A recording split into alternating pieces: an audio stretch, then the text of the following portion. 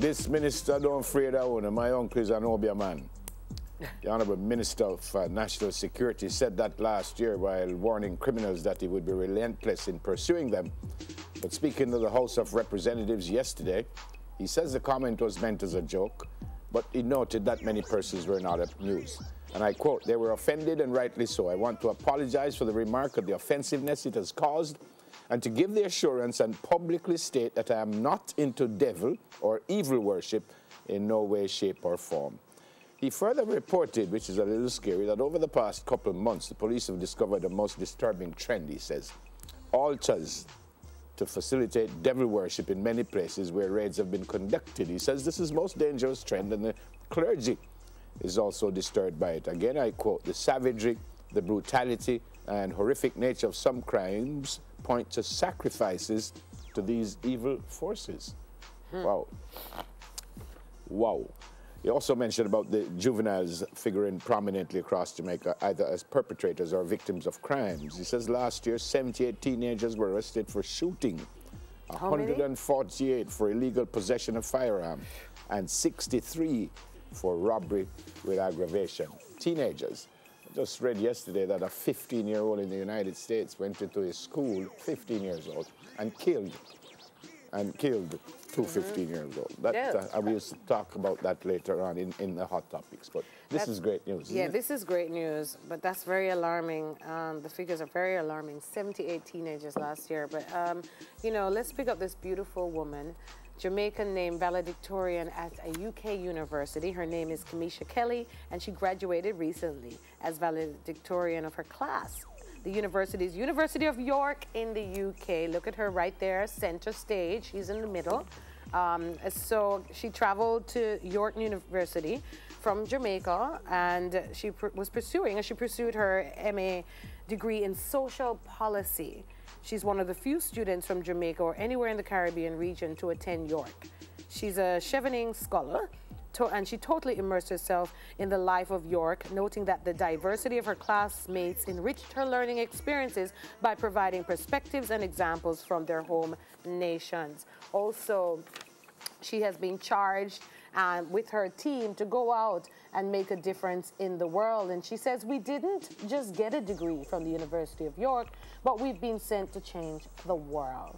In speaking of her experience at York, she took to Twitter. She's always on Twitter, on Facebook, to share her story. She said her parents are proud, her brother is excited, her partner is supportive, present and proud. My girlfriends are happy and stayed with me through the journey, including proofreading her dissertation. Everything else is a bonus, she says, and I am grateful for all of it. And we are grateful to you, for you as well, Kamisha, and we're looking for great things. Social policy. We have a video to show you. Yeah, let's watch that.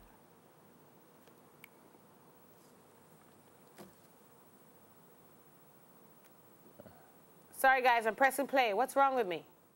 There we go. Thank you very much. I guess that was social policy. Good morning. It is a tremendous honor to share with you all as we commemorate the end of our academic and personal development journeys at the University of York. Undoubtedly, in this moment, we are all proud of ourselves, and our families and friends are also well pleased. I'm from a small island in the Caribbean called Jamaica. Many of you may have never been there, but you may have heard of Bob Marley and Usain Bolt. It was important for me that even though I was from this small place, and there weren't many people from my region at the University of York, York saw me. Yes, York saw me. There you go, fantastic student, and congratulations again. I said earlier, 2 students aged 15 killed by a 15-year-old. This is in Marshall County, or at the Marshall County High School. The Kentucky State Police said they arrested the 15-year-old male shooter because he ran out of bullets and started to run, and they were able to stop him. They said at least 2 students have died, 19 others were injured. Wow. And the shooting started just before 8 o'clock. They say he walked in armed with a handgun. Unfortunately, again, we lost a couple youngsters, which is just kind of ridiculous. You know what? The most terrible part about that is the mother of the shooter, who was asking another mother if anybody has seen her child. And while the other mother of an evacuated child was texting her son to say, have you seen John Brown? He responded, he's a shooter. Yep. And the mother, can you imagine the shock that the mother went into to know that was her child? Boy, the pain and tears of some of our mothers. Yep. You know, it's not a part of our hot topics, but Empress earlier mentioned Usain Bolt. Well, at the Usain Bolt Stadium at the University of the West Indies, Zarnell Hughes, who ran for Kingston College at Champs, not a Jamaican, but trained at races, was held up at gunpoint at the track. While he went to train, someone walked up to him, pointed the gun in his face, asked for his phone. He ran, and he was shot at.